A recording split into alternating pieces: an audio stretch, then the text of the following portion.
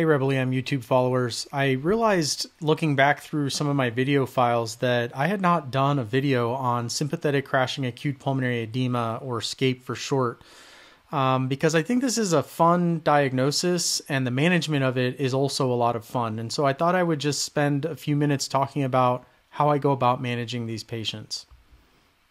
So the problem here is that there's two things going on. So with the sympathetic surge that you get in these patients, you get decreased venous capacitance, which means you get venoconstriction, which increases venous return back to the heart. But then you also get arterial vasoconstriction, which increases afterload on the heart. And so the net result of that is you basically end up getting this kind of flash pulmonary edema. So it's not really a volume problem, it's more of a redistribution of volume that ends up in the lungs because it gets trapped because it's pinched off on both sides.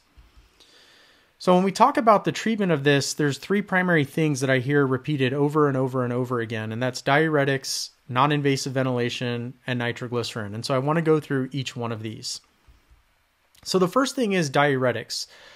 I'm not really using diuretics in the acute setting. And the reason for that is that here's a couple of studies that just kind of drive my point home, but essentially published in 2008 and 2011 respectively, these patients that go from non-decompensated to decompensated, they get a lot of pulmonary edema and congestion, but don't really have weight gain. And a lot of these patients actually have not been eating and drinking very much because they haven't been feeling well.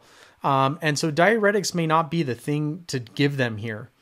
The second thing I would tell you is that this is a volume redistribution problem because of all the venoconstriction and arterial constriction. And so it's not a matter of too much volume. It's a matter of they're pinched off on both sides, and our treatments need to focus on two things. Number one, improving their work of breathing, recruiting atelectatic alveoli. And the second is to try and get the venous side and the arterial side to kind of dilate a little bit more to allow that volume to kind of move through. So for me, diuretics, I don't find them useful in the acute setting, and so I'm not using them, but I do hear people talking about them all the time. So now let's move on to non-invasive ventilation. So whether you use BiPAP or CPAP doesn't matter. They're probably equally efficacious in this disease process. I personally use BiPAP, but if you use CPAP, there's nothing wrong with that. My initial settings for my inspiratory pressure, I usually start these patients at 12, and for my expiratory pressure, I start them at 6. And I really do a lot of coaching up front to get them to kind of tolerate the mask a little bit better. Now, after a few minutes, if I realize that they still have a lot of work of breathing, they're tachypnic, I will increase both my inspiratory pressure and my expiratory pressure by 2. And I usually will give people about 2 to 5 minutes to see if they're going to do okay. And if I need to go up, I'll keep going up until they get to a more kind of comfortable level. Now, some patients are just going to be agitated and they're not going to tolerate this. If you're in the pre-hospital world, morphine 2 milligrams IV or fentanyl 50 micrograms IV kills both respiratory drive and work of breathing. For me, when I'm in the hospital, this is where I'm looking at things like dexmedetomidine and low-dose ketamine to kind of try and help with that work of breathing and that agitation that the patient has. Non-invasive ventilation is going to be key. This is going to be the primary thing you're going to do for this patient that's going to help the most. It's going to reduce their work of breathing, it's going to decrease their pre and their afterload, and it's going to prevent them from getting intubated, all of which are great things. Now, nitroglycerin is interesting because when we talk about nitroglycerin, people are talking about starting drips at like 5 or 10 mics per minute, and that is not what I'm doing here. I'm giving these patients typically a bolus, and the bolus of nitroglycerin that I'm giving them intravenously is dependent on their blood pressure. This is just kind of a ballpark gauge of like what I do.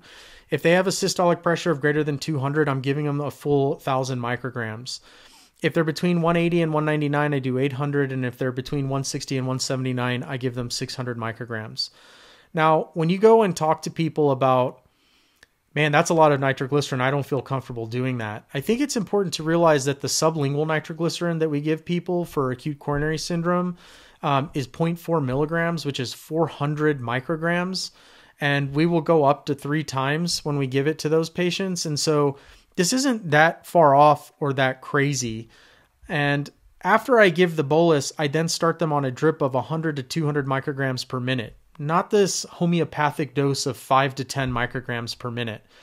And then the way I titrate this is if the patient is having symptoms that are still continuing and they're still hypertensive, I'll take my drip up by anywhere from 20 to 30 micrograms per minute every 10 minutes or so. If their symptoms are improving, the way I start to wean it off is I do the exact same thing, but in the opposite direction, 20 to 30 micrograms every 10 minutes until we're finally off. So nitroglycerin, much like non-invasive ventilation, reduces work of breathing, decreases preload and afterload, more so preload than afterload, and then also prevents intubation. So there's the 3 potential modalities. Now, some patients will still continue to be hypertensive. And for those patients, I will consider things like nicardipine or clovetapine as a drip. And the reason I like those is because they're arterial vasodilators, whereas the nitroglycerin works more on the venous side. These will work more on the arterial side, and so will help decrease afterload even more. I would avoid beta blockers in these patients, and I've seen this mistake made because you're going to impair pump function. You're not going to just drop blood pressure. You're also going to drop inotropy, and that's going to be detrimental to these patients. So this is the one time that you want to stay away from beta blocker boluses or even beta blocker drips. So in short, patient with SCAPE, the issues are decreased venous capacitance, which means increased venoconstriction and fluid coming back to the heart, and increased afterload, not allowing fluid to get out of the heart, causing redistribution of fluid and flash pulmonary edema. Diuretics, not really going to be helpful here. Non-invasive ventilation and nitroglycerin are going to be your friends and the patient's friend. So there you go. Sympathetic crashing acute pulmonary edema. That's the way I manage these patients. Would love to hear your thoughts, comments, and questions. And until next time.